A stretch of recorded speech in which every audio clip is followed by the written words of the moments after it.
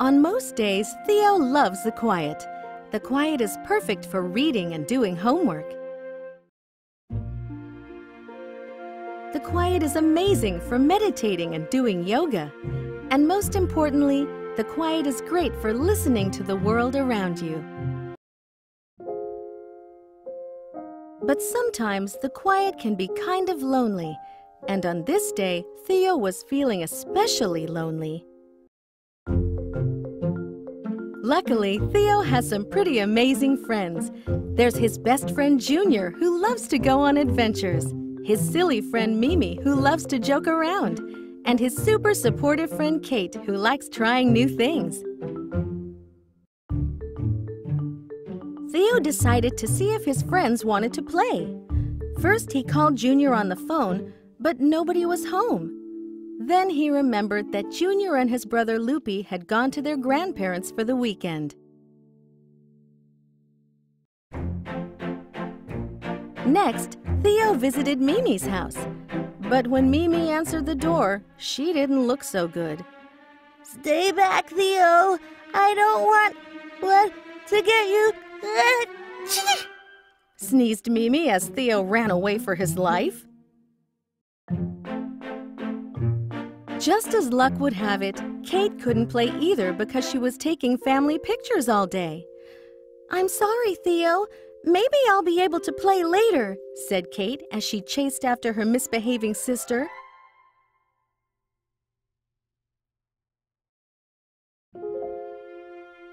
Theo felt lonelier than ever.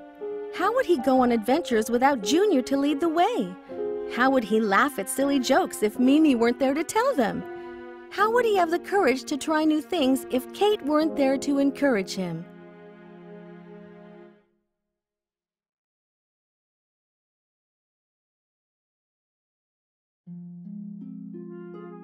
"All is lost," sighed Theo as he rested under an old willow tree.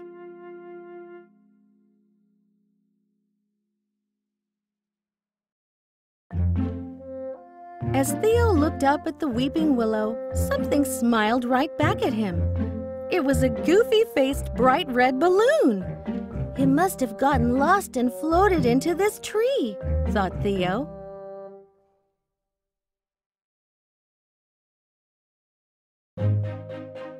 Theo did not want to be alone with the quiet anymore.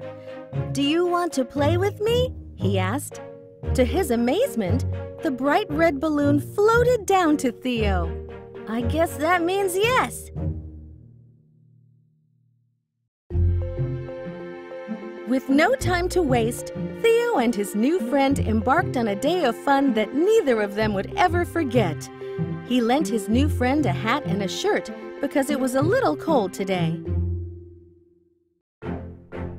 First, they went on an adventure through the Sunnyville forest, where they crossed over the Oogly Boogly River by tiptoeing across Uncle Buck's rickety old bridge. Theo was very scared, but he knew he had to be brave for his new friend. "We can do it!" he exclaimed.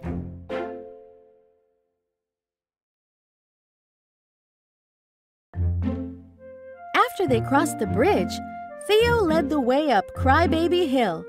They called it Crybaby Hill because if you weren't careful and accidentally stepped in the wrong place, you would hurt the hill's feelings and make him cry rocks.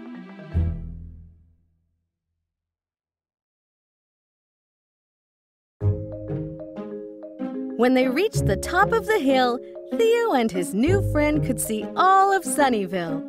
Theo was so proud of himself for going on an adventure that he shouted out the silliest, most strange-sounding yell you had ever heard. He blurted at the top of his lungs.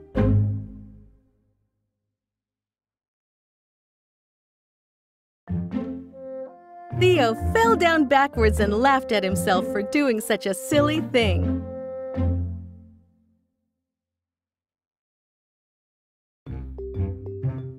Next, they went to Skipper Lake, where Theo found a beach full of the best skipping rocks you had ever seen. Unfortunately, Theo didn't know how to skip rocks, but today was different, and he didn't want to disappoint his new friend. Theo picked up a skipping rock and whispered to himself, "I have to try." And without thinking, he threw it at the lake with all his might. When the rock hit the water, it skipped all the way across the lake.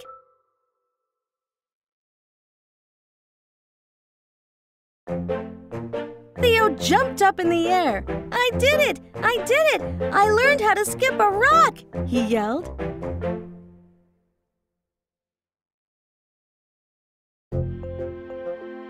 This little turtle was on top of the world.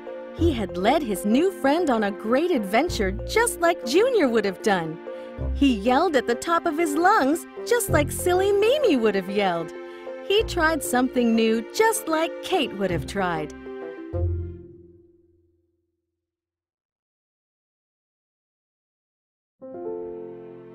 Theo gave his new friend a big hug and told him, "I couldn't have done it without you, buddy."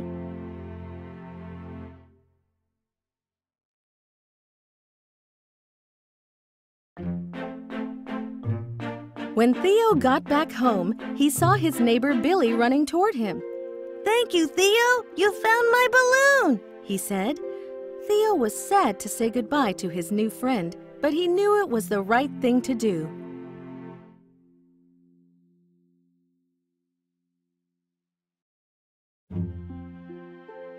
As Theo waved goodbye, Junior, Mimi, and Kate showed up. "Who are you waving goodbye to, Theo?" asked Mimi from inside her 6 safety suit. "Just a friend," replied Theo with a warm smile. "Just a friend."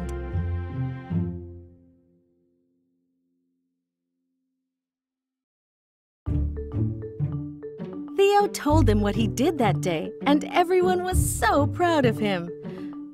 "I know I'm not as adventurous as you, Junior, or as funny and good at trying new things as you, Mimi and Kate," he said.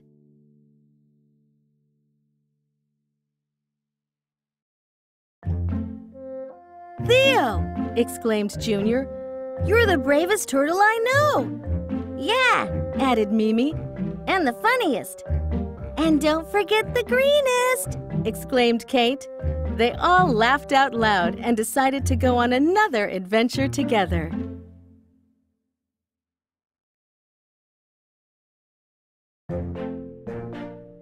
The end.